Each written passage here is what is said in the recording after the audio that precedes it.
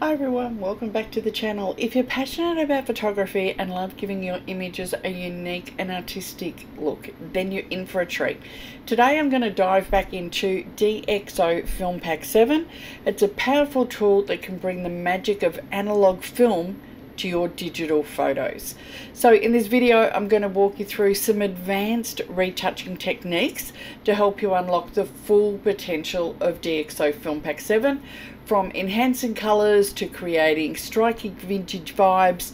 This software is packed with features to take your editing to the next level. So let's jump in. Let me just give you a quick overview of the interface. So this is what it looks like when you're in DxO FilmPack 7. You can open it as a standalone, you can open it from inside Photolab, you can open it from inside Photoshop, etc. So you've got your presets here and you can go through and you can play with all of those. We're not even going to look at that today. I've got other videos and I'll link you to those. Then there's also Time Machine, which is another absolutely fabulous feature of FilmPack 7. Again, I'm not going to get into that today. I'm going to let you go and play with that after watching maybe a couple of other videos. What I want to get in today is customize. So everything is laid out beautifully, making it super easy to navigate. Whether you're a beginner or a seasoned pro when it comes to editing, DxO FilmPack 7 keeps everything really straightforward. The left panel is where you're going to find your film simulations if you want to jump into using that, or you can close it off and get rid of it. So on the right is where all the adjustment sliders are to fine-tune your editing, whether it is going into the develop module. If you want to do split toning, you can play with luminosity masking. There is contrast, lighting, hue, saturation, lightness, tone curve, etc. Everything is there, and you can toggle between color and black and white really easy. One of the standout features of FilmPack 7 is the incredible collection of authentic film simulations. So if you come into rendering and you drop this down, you've got digital film, cinematic films, color slide film, film negatives. So you can dive into all sorts of different film types in here. So perhaps if you're looking for Kodak Portra or Fujifilm Neopan, so depending on what film look that you're going for, they give you an iconic film look in just one click. So you can play with Kodachrome Gold, go to Kodak Elite Chrome 200, etc. So let's start by applying a film simulation to this image. I've chosen the Kodak Elite Chrome 200 for its vibrant color and its classic feel. So let's have a little look at the compare. So that's before and that's after. So you can really see how it's sort of affected all the colors there.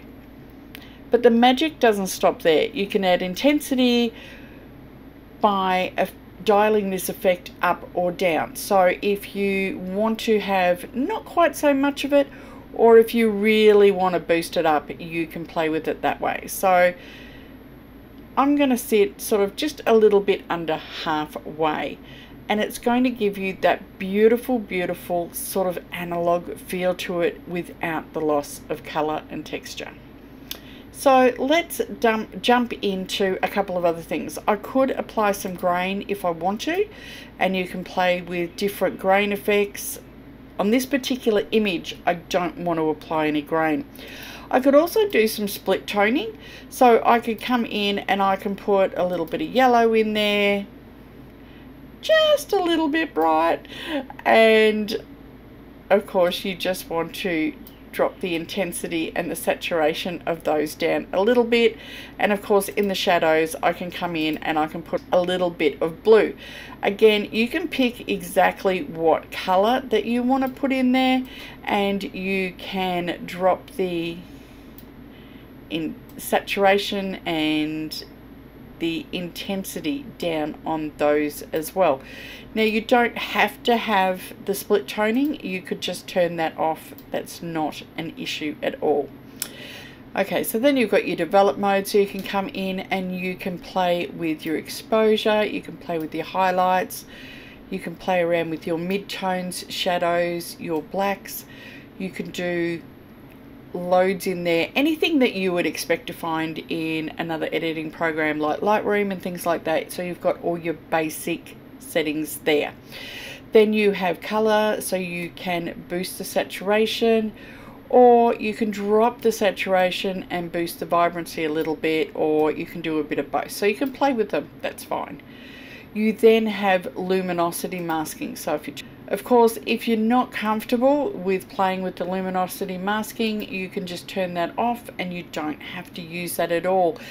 I'm sure if you jump into a few other videos that will cover specific areas of luminosity masking, that will probably make more sense than what I'm trying to cover in this overall video. From here you've got contrast, so you can play with contrast. So you've got things like micro contrast and fine contrast, as well as your highlights and your tones. So obviously when you play with your micro contrast, it's doing some really horrible things to her skin tone. But if I drop it down a little bit or not even use it, then it's not doing horrible things. Again, if I play with the fine contrast and bring it all the way up, it can do some drastic things as well. It's really fun to get the sliders, and I do encourage people to go all the way to the right and all the way to the left just to see what it does, because it is a really good way of learning what each of the sliders does, as opposed to just sort of popping in just a little bit. Highlights, again, I'm going to drop the highlights down. Midtones, I'm going to drop them down a little bit as well. I don't want high contrast per se in this image, I just want it to be vibrant and the colors to pop. From there you've also got your hues that you can go and play with. So you can play with that. You've got saturation, you've got lightness, so there's a huge amount that you can play with in just that. From here, let's go and have a look at some graphical effects and some lens effects. You can add frames to your images. So if you want no frame, there's no frame. So you've got analog effect frames that you can put in, and you can rotate it so you can have it on the edges if you wish to. You can change the size of it, so if you want to have it more in there, you can do. So that's something else that you can really have a lot of fun playing around with. Textures, I've been through this before. I'm not a big fan of the textures that are in here, but you can add some if you wish to. I don't like them, but that's just me. Light leaks, that's another one. So if you're going for a really old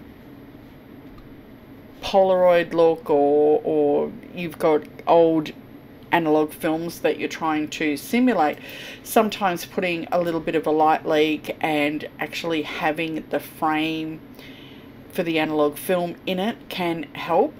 You can position where you want that light leak to be. You can change the color intensity. You can have random, so you can select randomize effects, so you can play around with those.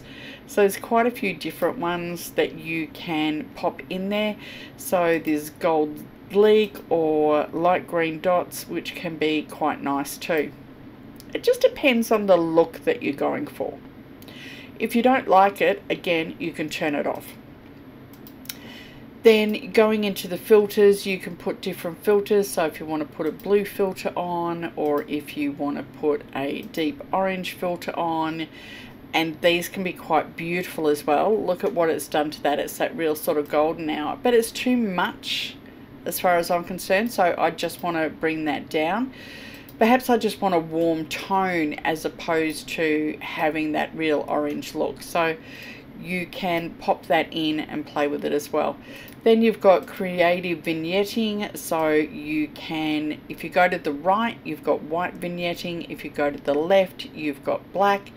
You can have just a touch just to sort of lighten it off and draw the eye into the center of the image.